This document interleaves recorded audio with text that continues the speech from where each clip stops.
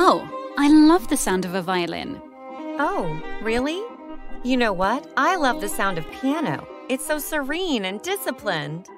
Just like a piano is an instrument and is played by a player, our epigenome is the piano and the genome and our DNA is the player. Oh, the topic I never get tired of. Really? How? Let me explain. Epigenome is the term derived from a Greek word. Epi means above, and the whole idea means above the genome. Genome, here, is the complete set of genes or genetic material present in a cell or an organism. To sum it up, the epigenome consists of the record of chemical changes that have to occur in a DNA. This epigenome is even inherited by the offspring of that organism via transgenerational inheritance.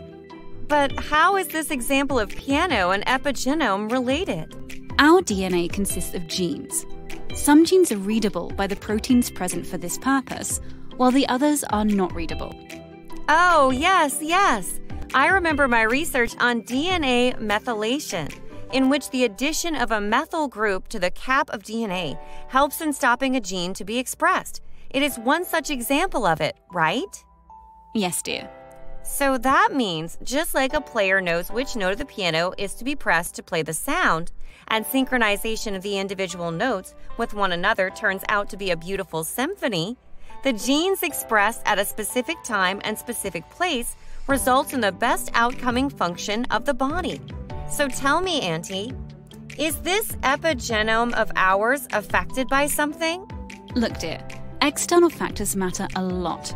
As the times pass by, the epigenome is affected by sleep, exercise, diet, and even the harmful things like radiation such as sunlight. X-rays affect the epigenome. Scientists have discovered that 7 genes called sirtuins and are critical for your life in a few key ways. They affect the epigenome and inflammation, and they also affect your mitochondria, which is the energy source in every cell in your body. They help the mitochondria to take food in and convert it into energy, into ATPs. They also help to maintain your DNA, especially as you get older. Thanks for watching. Please like, subscribe, and get notified.